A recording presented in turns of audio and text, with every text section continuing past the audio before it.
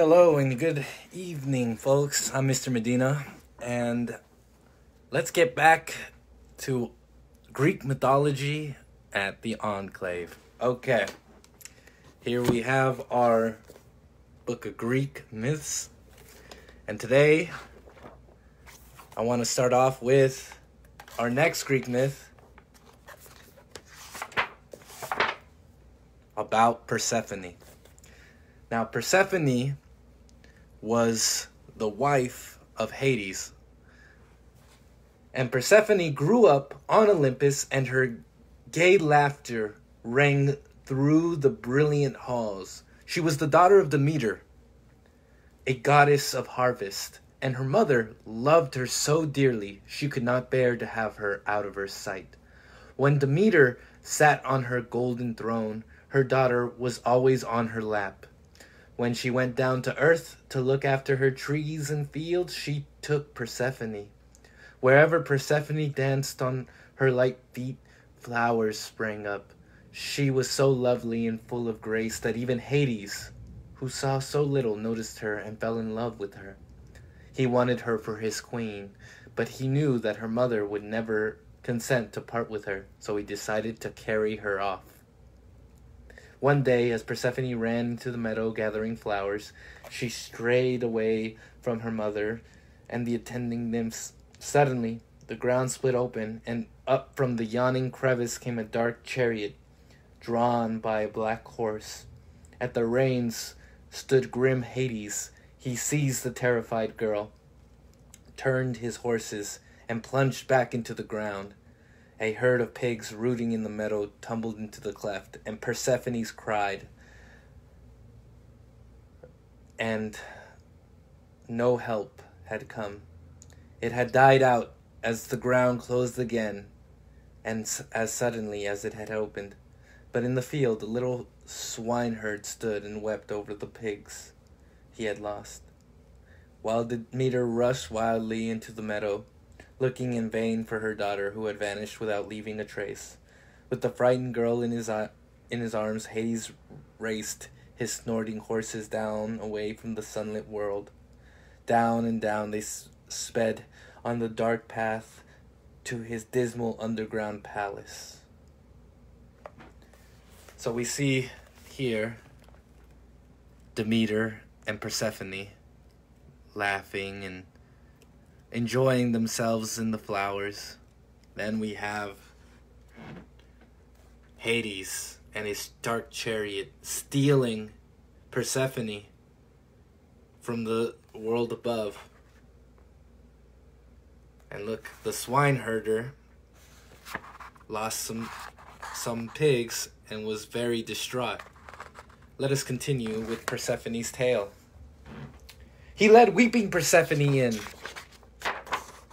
seated her beside him on the throne of black marble, and decked her with gold and precious stones. But the jewels brought her no joy. She wanted no cold stones. She longed for the warm sunshine and flowers and her golden tressed mother. Dead souls crowded out from the cracks and crevices to look at their new queen, while ever more souls came across the Styx, and Persephone watched them drink from the spring under dark poplars. It was the spring of Lethe, and those who drank from the waters forgot who they were and what they had done on earth. Rhadamanthus, a judge of the dead, dealt out punishments to the souls of great sinners. They were sentenced to suffer forever under the whips of avenging Erinyes. Heroes were led to the Elysian fields, where they lived happily forever in never-failing light. Around the palace of Hades, there was a garden where whispering poplars and weeping willows grew. They had no flowers and bore no fruit, and no birds sang in their branches. There was only one tree in the whole realm of Hades that bore fruit. That was a little pomegranate tree. The gardener of the underworld offered tempting pomegranates to the queen, but Persephone refused to touch the food of the dead. Wordlessly, she walked through the garden at silent Hades' side, and slowly her heart turned to ice. On earth, Demeter ran about searching for her lost daughter, and all nature grieved with her. Flowers wilted, trees lost their leaves. The fields grew barren and cold. In vain did the plow cut through the icy ground. Nothing could sprout and nothing could grow, while the goddess of harvest wept. People and animals starved, and the gods begged Demeter again to bless the earth. Excuse me. But she refused to let anything grow until she had found her daughter. Bent with grief, Demeter turned into a gray old woman. She returned to the meadow where Persephone had vanished and asked the sun if he had seen what had happened, but he had said no. Dark clouds had hidden his face that day. She wandered around the meadow, and after a while she met a youth whose name was Triptolemus. He told her that his brother, a swineherd, had seen pigs disappear into the ground and had heard the frightened screams of a girl. Demeter now understood that Hades had kidnapped her daughter, and her grief turned to anger. She called to Zeus and said that she would never again make the earth green if he did not command Hades to return. And we see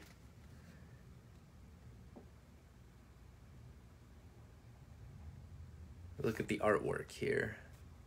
Everything's barren.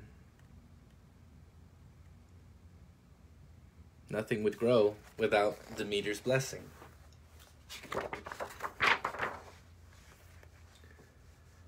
Zeus could not let the world perish, and he sent Hermes down to Hades, bidding them to let Persephone go. Even Hades had to obey the orders of Zeus, and sadly he said farewell to his queen.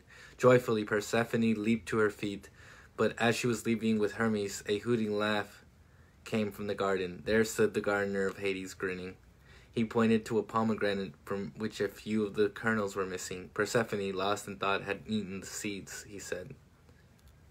Then dark Hades smiled. He watched Hermes lead Persephone up to the bright world above. He knew that she must return to him, for she had tasted the food of the dead. When Persephone again appeared on earth, Demeter sprang to her feet with a cry of joy and rushed to greet her daughter. No longer was she a sad old woman, but a radiant goddess. Again she blessed her fields, and the flowers bloomed anew, and the grain ripened. "Dear child," she said, "never again shall we be parted. Together we shall make all nature bloom." But joy soon was changed to sadness, for Persephone had to admit that she had tasted the food of the dead and must return to Hades. However, Zeus decided that mother and daughter should not be parted forever. He ruled that Persephone had to return to Hades and spend 1 month in the underworld for each seed she had eaten. Every year, when Persephone left her, Demeter grieved. Nothing grew, and there was winter on earth. But as soon as her daughter's light footsteps were heard, the whole earth burst into bloom. Spring had come as long as mother and daughter were together. The earth was warm and bore fruit. Demeter was a kind goddess. She did not want mankind to starve during the cold months of winter when Persephone was away.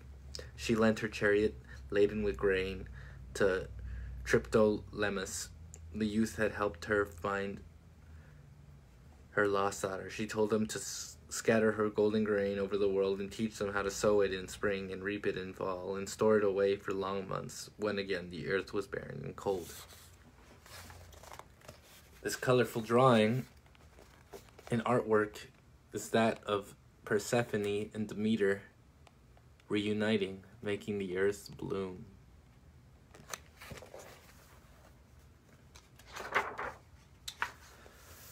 Well, thank you very much. That was the myth of Persephone. Next week, we will talk about the god Dionysus, the wine god. Personal favorite of mine. Let us continue with the story of Percy Jackson and the Lightning Thief. Where did we leave off?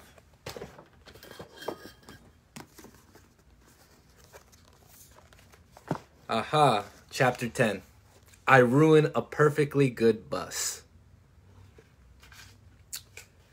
So right now, Percy and his compatriots Annabeth and Grover have been awarded a quest to receive or to get back the lightning bolt. Hence the title of the name, The Lightning Thief. So let us continue and see where this quest takes them.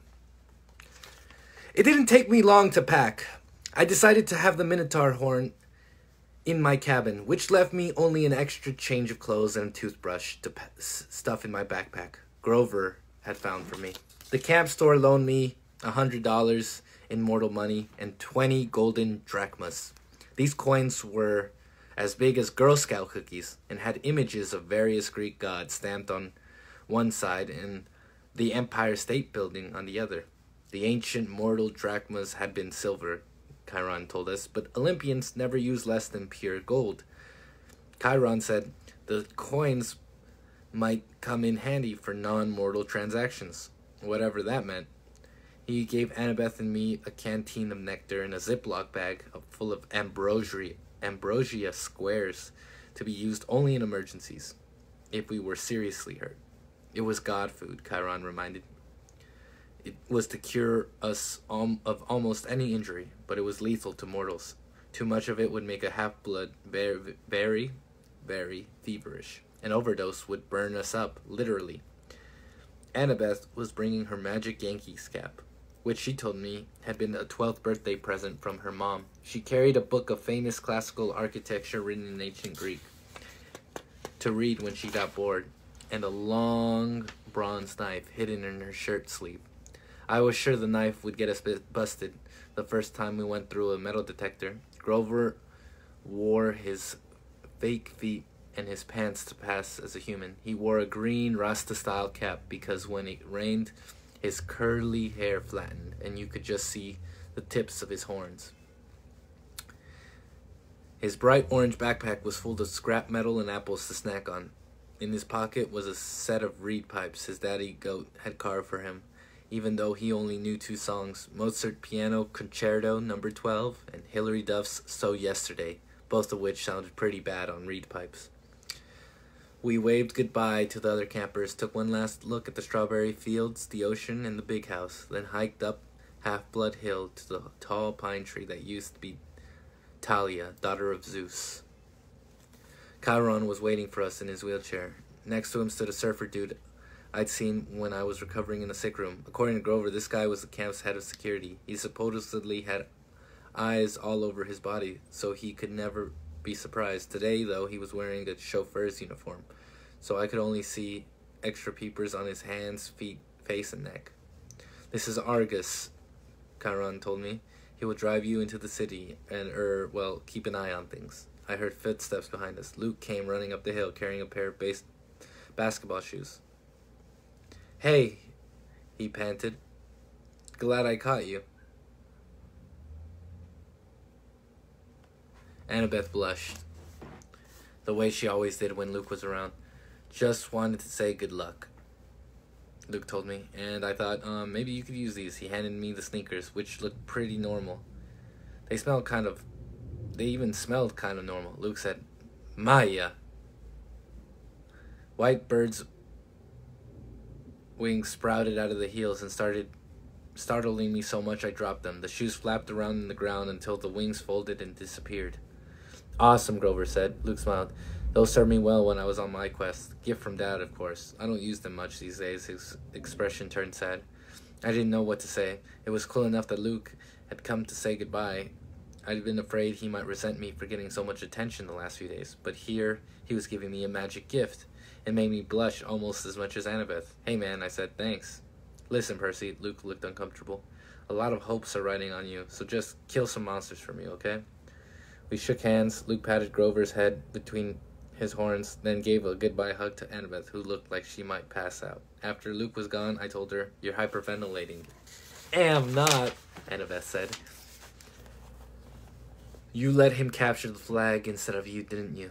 Oh, why do I want to go anywhere with you, Percy? She stomped down the other side of the hill where a white SUV waited on the shoulder of the road. Argus followed, jingling his car keys. I picked up the flying shoes and had a sudden bad feeling. I looked at Chiron. I won't be able to use these, will I? He shook his head. Luke meant well, Percy, but taking to the air, that would not be wise for you. I nodded, disappointed, but then I got an idea. Hey, Grover, you wanted a magic item? His eyes lit up. Me? Pretty soon we'd lace the sneakers over his fake feet, and the world's first flying goat boy was ready for launch. Maya, he shouted, and got off the ground okay, but then fell over sideways, so his backpack dragged through the grass. The winged shoes kept bucking up and down like tiny broncos. Practice, Chiron called after him. You just need practice. Ah! Grover went flying sideways down the hill like a possessed lawnmower, heading toward the van. Before I could follow,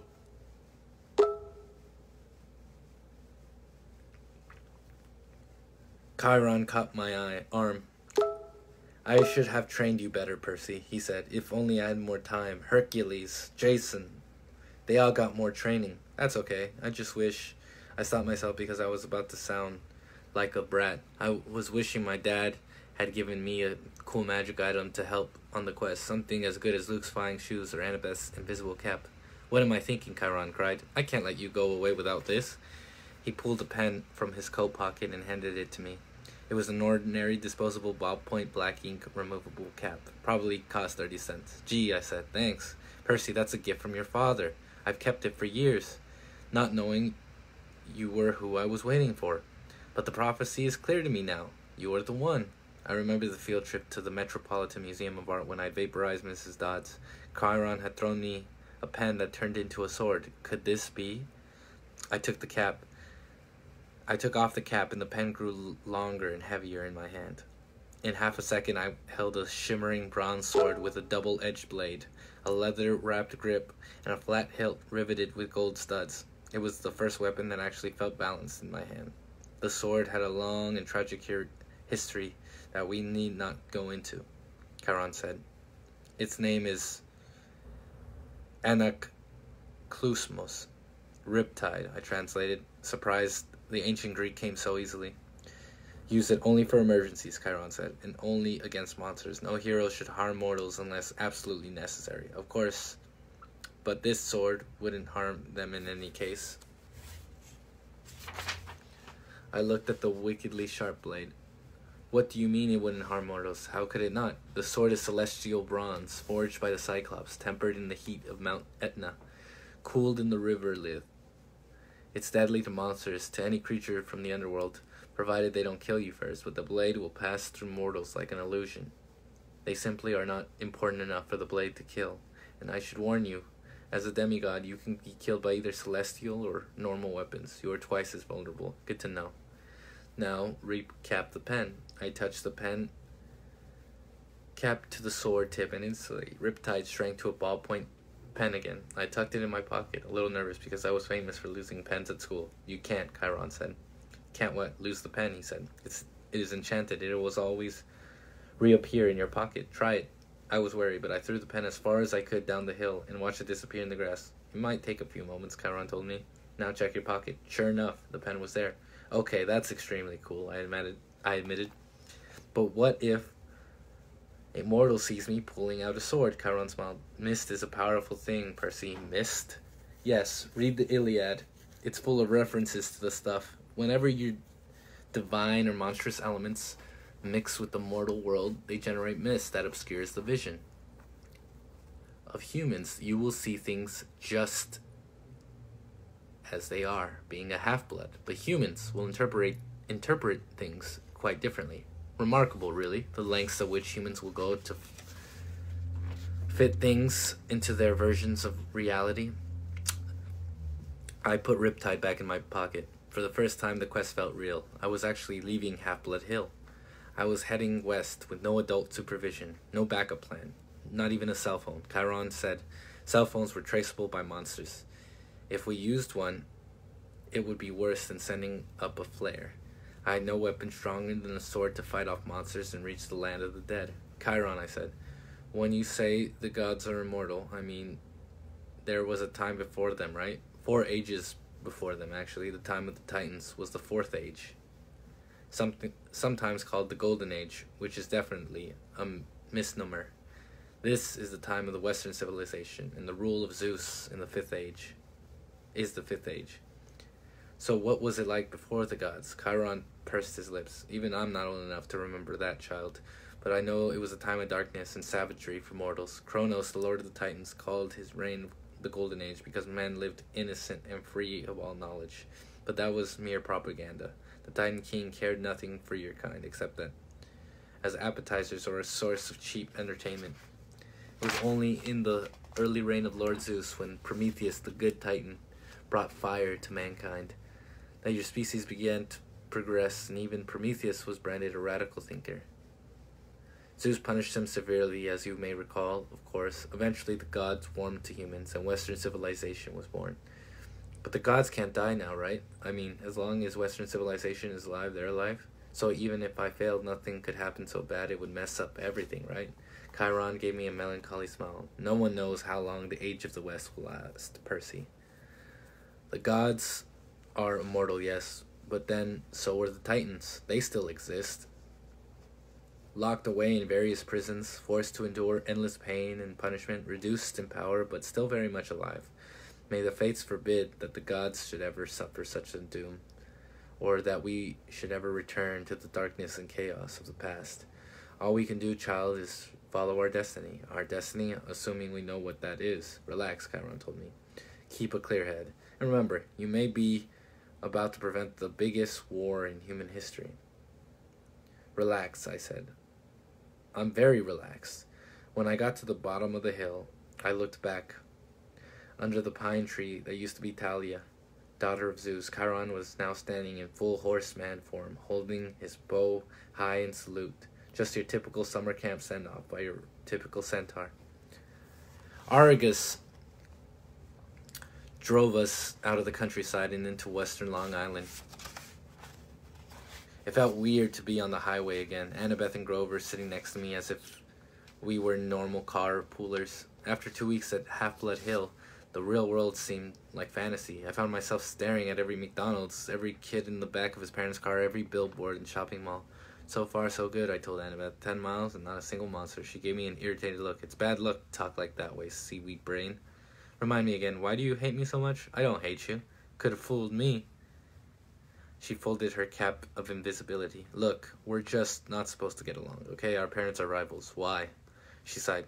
How many reasons do you want? One time my mom caught Poseidon with his girlfriend in Athena's temple, which is hugely disrespectful. Another time, Athena and Poseidon competed to be the patron god for the city of Athens. Your dad created some stupid saltwater spring for his gift. My mom created the olive tree.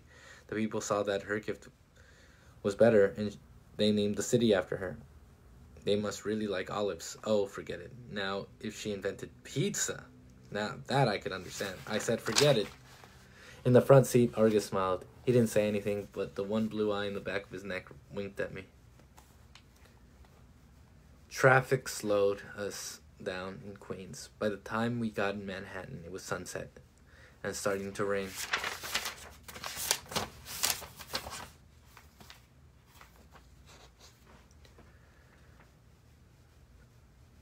Argus dropped us at the Greyhound station on the Upper East Side, not far from my mom and Gabe's apartment. Taped to a mailbox was a soggy flyer with my picture on it. Have you seen this boy? I ripped it down before Annabeth and Grover could notice. Argus unloaded our bags, made sure we got our bus tickets, and drove away, the eye on the back of his hand opening to watch us as he pulled out of the parking lot. I thought about how close I was to my old apartment. On a normal day, my mom would be home from the candy store by now. Smelly Gabe was probably up there right now, playing poker, not even missing her. Grover shouldered his backpack. He gazed down the street in the direction I was looking. You want to know why she married him, Percy? I stared at him. Were you reading my mind or something? Just your emotions, he shrugged. Guess I forgot to tell you satyrs can do that. You were thinking about your mom and your stepdad, right? I nodded, wondering what else Grover might have forgotten to tell me. Your mom married Gabe for you, Grover told me. You call him smelly, but you've got no idea. The guy has this aura. Yuck. I can smell it from here. I could smell traces of him on you, and you haven't been near him for a week. Thanks, I said. Where's the nearest shower? You should be grateful, Percy. Your stepfather smells so repulsively human he can mask the presence of any demigod. As soon as I took a whiff inside his Camaro, I knew. Gabe had been covering your scent for years. If you hadn't lived with him every summer, you probably would have you would have been found by monsters a long time ago. Your mom stayed with him to protect you. She was a smart lady. She must have loved you a lot to put up with that guy. That makes you feel any better. It didn't, but I forced myself not to show it. I'll see her again, I thought. She isn't gone. I wondered if Grover could still read my emotions, mixed up as they were. I was glad he and Annabeth were with me, but I felt guilty that I hadn't been straight with them. I hadn't told them the real reason I said yes to this crazy quest. The truth was, I didn't care about retrieving Zeus's lightning bolt, or saving the world, or even helping my father out of trouble. The more I thought about it, I resented Poseidon for never visiting me, never helping my mom, never sending a lousy child support check. He'd only claimed me because he needed a job done. All I cared about was my mom. Hades had taken her unfairly, and Hades was going to give her back. You will be betrayed by the one who calls you friend. The oracle whispered in my mind. You will fail to save what matters most in the end. Shut up, I told you.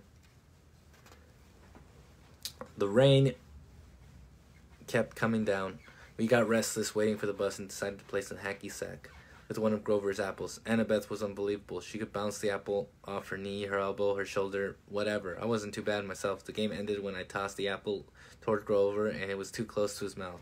In one mega goat bite, our hacky sack disappeared, core, stem, and all. Grover blushed and he tried to apologize, but Annabeth and I were too busy cracking up. Finally, the bus came. As we stood in line to board, Grover started looking around, sniffing the air like he smelled his favorite school cafeteria delicacy, enchiladas. What is it? I asked. I don't know, he said tensely.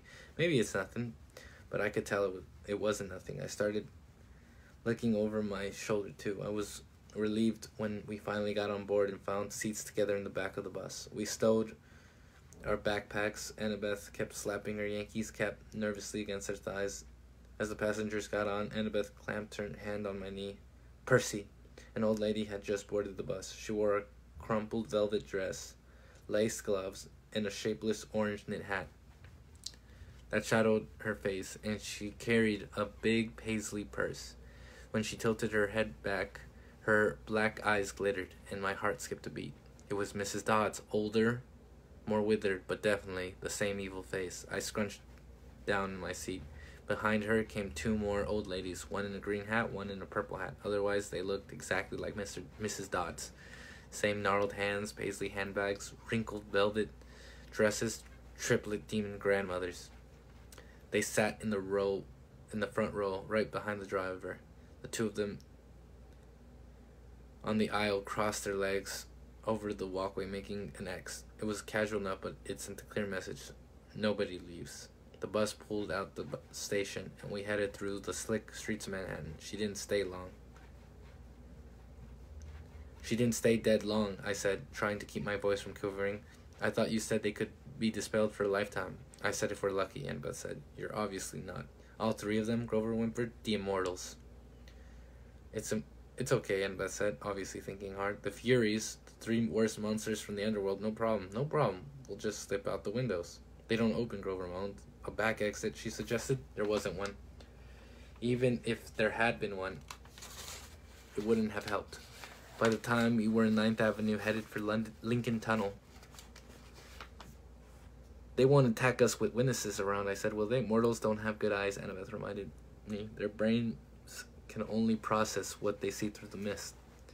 They'll see three old ladies killing us, won't they? She thought about it. Hard to say, but we can't count on mortals for help. Maybe an emergency exit in the roof. We hit the Lincoln Tunnel and the bus went dark, except for the running lights down the aisle. It was eerily quiet, without the sound of rain. Mrs. Dodds got up in a flat voice, as if she rehearsed it. She announced to the whole bus, I need to use the restroom. So do I, the second sister. So do I, said the third sister. Then they all started coming down the aisle. I've got it, Annabeth said. Percy, take my hat. What? You're the one they want. Turn invisible and go up the aisle. Let them pass you. Maybe you could get to the front and get away. But you guys, there's an outside chance they might not notice us. Annabeth said, you're the son of one of the big three. Your smell might be overpowering. I can't just leave you. Don't worry about us, Grover said. Go. My hands trembled. I felt like a coward, but I took the Yankees cap and put it on. When I looked down, my body wasn't there anymore. I started creeping up the aisle. I managed to get up in 10 rows, then duck into an empty seat just as the Furies walked past. Mrs. Dodd stopped, sniffing, and looked straight at me. My heart was pounding. Apparently she didn't see anything. She and her sisters kept going. I was free. I made it to the front of the bus. We were almost through the Lincoln Tunnel now. I was about to press the emergency stop button when I heard hideous wailing from the back now. The old ladies were not old ladies anymore. Their faces were still the same. I guess they couldn't get any uglier, but their bodies had shriveled into leathery brown hag bodies with bat wings and hands and felt like gargoyle claws. Oh, hands and feet like gargoyle claws. Their handbags had turned into fiery whips. The Furies surrounded Grover and Annabeth, lashing their whips, hissing, "Where is it? Where?" The other people on the bus were screaming, cowering in their seats. They saw something, all right. "He's not here," Annabeth yelled. "He's gone." The Furies raised their whips. Annabeth drew her bronze knife. Grover grabbed a tin can from his snack bag and prepared to throw it. What I did next was so impulsive and dangerous that I should have been named ADHD poster child of the year. The bus driver was distracted, trying to see what was going on in the rearview mirror. Still invisible, I grabbed the wheel from him and jerked it to the left. Everybody howled as they were thrown to the right, and I heard what I hoped was the sound of 3 Furies smashing against the windows. "Hey!" the driver yelled. "Hey, whoa!" He wrestled for the wheel. Bus slammed against the side of the tunnel, grinding metal, throwing sparks a mile behind us. We careened out of the Lincoln Tunnel and back into the rainstorm. People and monsters tossed around the bus. Cars plowed aside like bowling pins. Somehow the driver found an exit. We shot off the highway, through a half a dozen traffic lights, and ended up barreling down one of those New Jersey rural roads. There, you can't believe there's so much nothing right across the river from New York. There were woods to our left, the Hudson River to our right, and the driver seemed to be veering toward the river. Another great idea. I hit the emergency brake. The bus wailed, spun a full circle on the wet asphalt, and crashed into the trees. The emergency lights came on. The door flew open. The bus driver was the first one out, the passengers yelling as they stampeded after him. I stepped into the driver's seat and let them pass. The Furies regained their balance. They lashed their whips at Annabeth while she waved her knife and yelled in ancient Greek, telling them to back off. Grover threw tin cans. I looked at the open doorway. I was free to go, but I couldn't leave my friends. I took off the invisible cap. "Hey!" The Furies turned, baring their yellow fangs at me. The exit suddenly seemed like an excellent idea. Mrs. Dodds stalked up the aisle, just as she was used to do in class, about to deliver my F- math test. Every time she flicked her whip, red flames danced along the barbed leather. Her 2 ugly sisters hopped onto the top of the seats and on either side and crawled toward me like cute, nasty lizards. "Perseus Jackson," Mrs. Dodd said in an accent that was definitely from somewhere farther south than Georgia. "You have offended the gods. You shall die." "I liked you better as a math teacher," I told her. She growled. Annabeth and Grover moved up behind the Furies, cautiously looking for an opening. I took the ballpoint pen out of my pocket and uncapped it, riptide elongated into a shimmering double-edged sword. The Furies hesitated. Miss Dodds had felt Riptide's blade before. She obviously didn't like seeing it again. "Submit now," she hissed, "and you will not suffer eternal torment." "Nice try," I told her. "Percy, look out," Annabeth cried. Mrs. Dodds lashed her whip around my sword hand while the Furies on the other side lunged at me. My hand felt like it was wrapped in molten lead, but I managed to not drop Riptide. I struck the Fury on the left with its hilt, sending her toppling back into a seat. I turned and sliced the Fury on the right. As soon as the blade connected to her neck, she screamed and exploded into dust. Annabeth got Mrs. Dodds in the wrestler's hold and yanked her backward while Grover ripped the whip out of her hands. "Ow," he yelled. "Ow, hot, hot!" The Fury I'd hilt slammed came at me again, talons ready, but I swung Riptide and she broke open like a piñata. Mrs. Dodds was trying to get Annabeth off her back. She kicked, clawed, hissed, and bit, but Annabeth held on while Grover got Mrs. Dodds' leg tied up in her own whip. Finally, they both shoved her backward into the aisle. Mrs. Dodds tried to get up, but she didn't have room to flap her bat wings. She kept falling down. Zeus will destroy you, she promised. Hades will have your soul. Prakas meas vishimi, I yelled. I wasn't sure where the Latin came from. I think it meant eat my pants. Thunder shook the bus. The hair rose on the back of my neck. Get out, Annabeth yelled at me. Now. I didn't need any encouragement. We rushed outside and found another passengers wandering around in a daze, arguing with the driver or running around in circles yelling, "We're gonna die." A Hawaiian shirt tourist with a camera snapped my photograph before I could recap my sword. Our bags, Grover realized. We left our... Boom! The windows of the bus exploded as the passengers ran for cover. Lightning shredded the huge crater in the roof, but an angry wail from the inside told me Dodds was not yet dead.